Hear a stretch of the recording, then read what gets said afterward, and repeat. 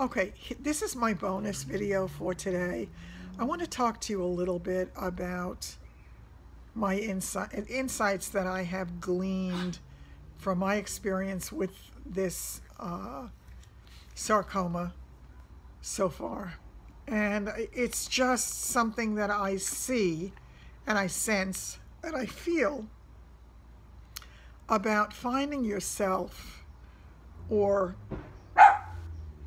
if you hear from somebody that you know and care about who has been diagnosed or who has some other life-changing ailment, disease, some things that might help you being with them or help you for yourself. I think one of the things is that there are so many different emotions that we can go through. And of course, everybody's different because it depends upon who you are, where you are in your life, how philosophical you are, and how scared you are. Because it's a very, very scary diagnosis. I think no matter what inroads they've made toward cancer treatment, and there are many, many, many people living very long and productive lives after cancer, as witnessed by so many of my wonderful subscribers and viewers.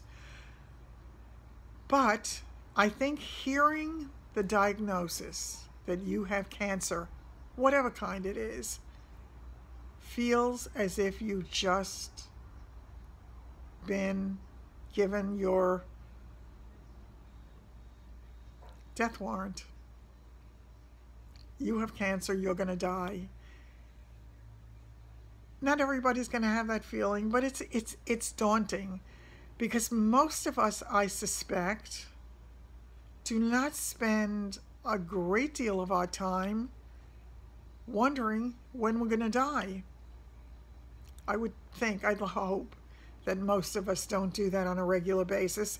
And I know some people are very fearful about it. And I know I certainly used to be years ago.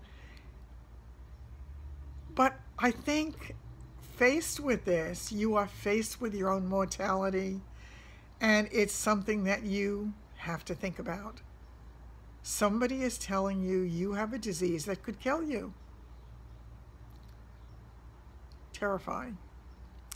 So I'm going to talk about some of the emotions.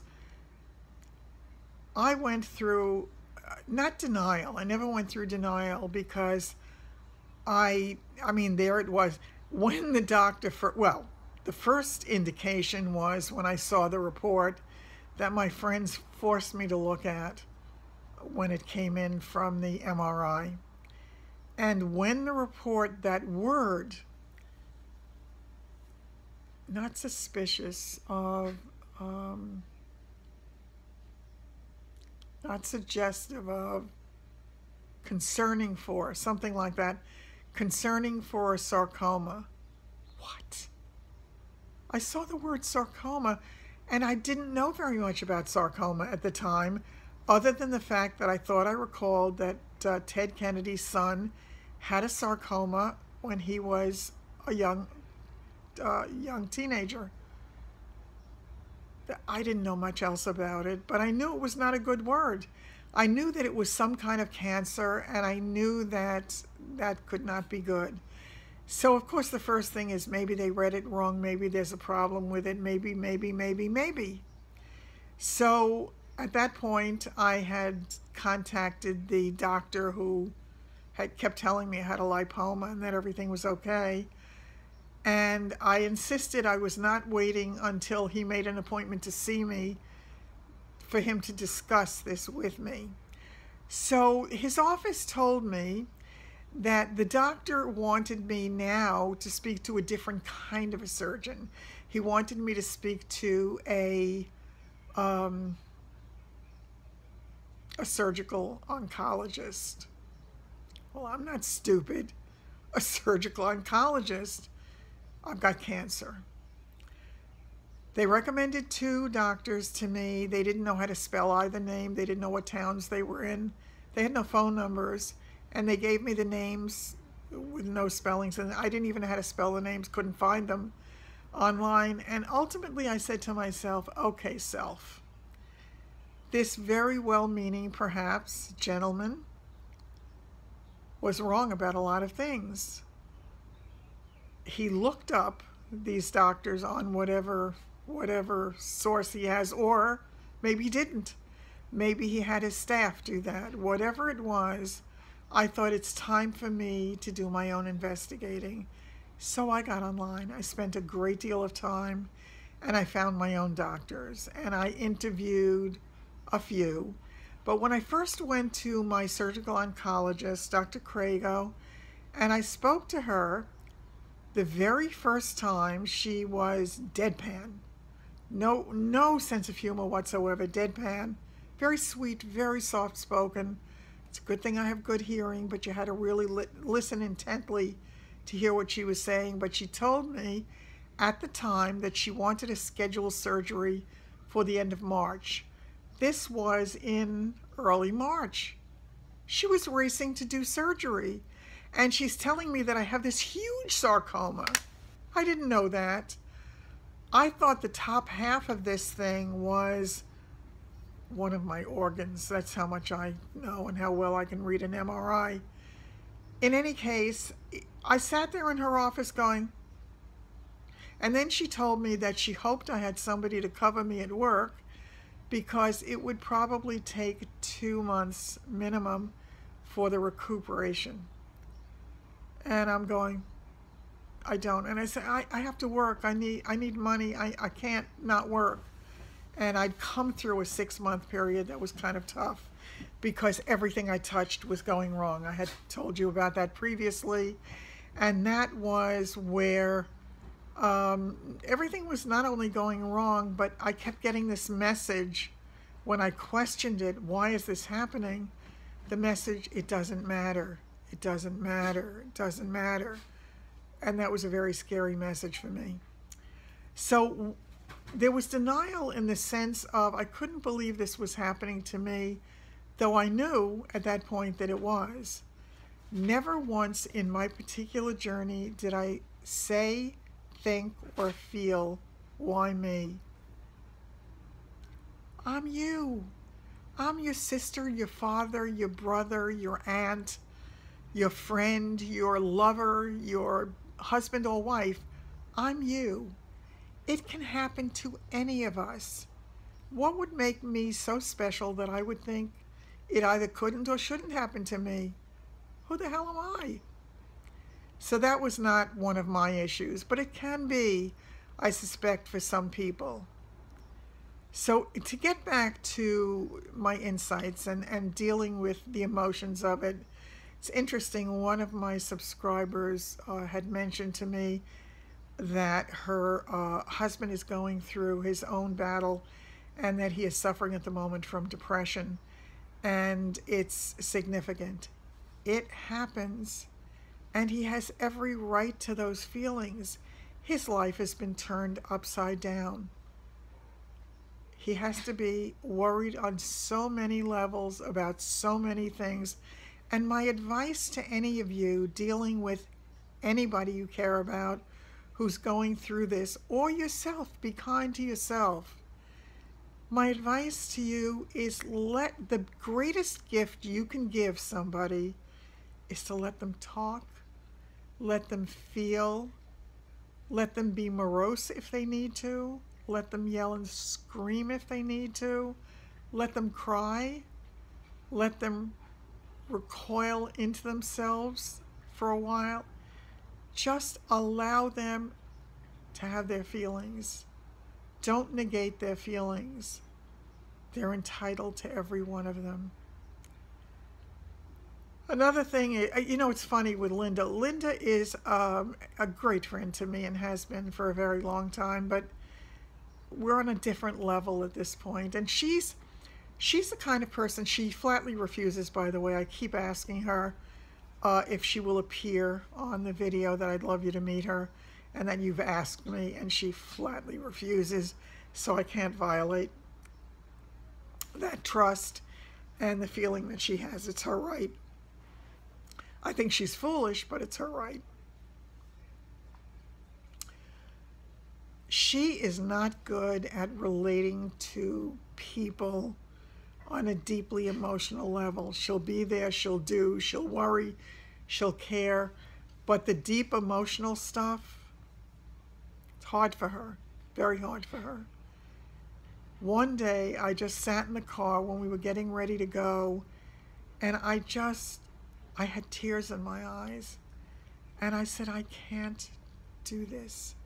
I can't do this. And I said, I'm scared. And she said, of course you are. And she grabbed my hand and she said to me, I'm worried too. She said, I know you're worried. I know you're scared. Just having somebody to reach out and hold my hand and validate my feelings was very important. You can do that for somebody. If you're the patient, reach out to somebody. Share it if you can, because if you share it, makes it easier. It's a very isolating road that we're on. It can be very, very isolating. And as I say, it's a scary thing, because even when you get, if they give you a great prognosis after all is said and done, or they got it all and everything looks terrific, you still have the guillotine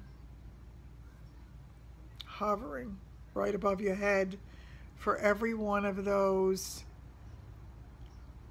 checkups, every one of those MRIs, every one of those tests, PET scan, CAT scan, whatever it is. It's not easy. Give yourself a break if it's you, and if it's somebody you care about. Understand if they have moments. They may get angry. They may lash out at moments. Allow them. And you as a caregiver or a caretaker or somebody who is there for them, you need your own time to vent or share it with somebody else, or just get away from it for a little bit, because it's hard on you too. And I recognize that. There is nothing easy about this road. I know whatever my outcome is in the end, that one of the things that I was clearly meant to do was to share this journey, because some people have already told me that it's made a difference in their lives, in the way that they can react to other things, and it makes them feel stronger in their own situations. And I'm grateful for the gift of having been able to do that. That is a gift to me. So I'm so happy that I have been able to be that. There really is so much more, and I will share so much more with you. And the interesting thing is, I kind of have to laugh, because with the last 2 treatments coming up, I've decided that I found out different people are off different days, and I want each of the people in my team to understand that I appreciate them, that whatever I've gone through and however difficult it has been for me, I want them to know that I appreciate everything that they have done in any way to make the unbearable just a little bit more bearable. And I think that they've probably learned something in the process as well, because they've seen how different it is for me when I know what's going on. For me, that's an issue. When I know what's going on, I'm not going to tense up for not knowing what's going on, and why is it taking longer, and why are my muscles tightening up, and how much longer do I have? They tell me. And if they tell me, I try desperately to relax into it. So that's a really, really important thing. So hopefully in this has been a lesson for them as well. I'm still, in my crazy optimism perhaps, looking for a happy ending. I pray that I have a happy ending, and we'll see, because you'll be on the journey with me.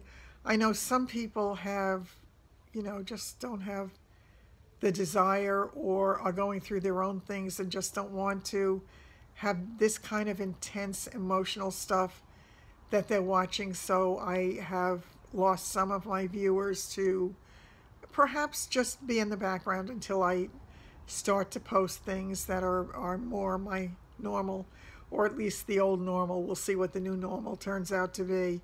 But as I say, I will have a video going up. It is, I'm editing it as we speak, and hopefully I'll have it up by tonight. And that was a get ready with me and just a chat that I did on Saturday.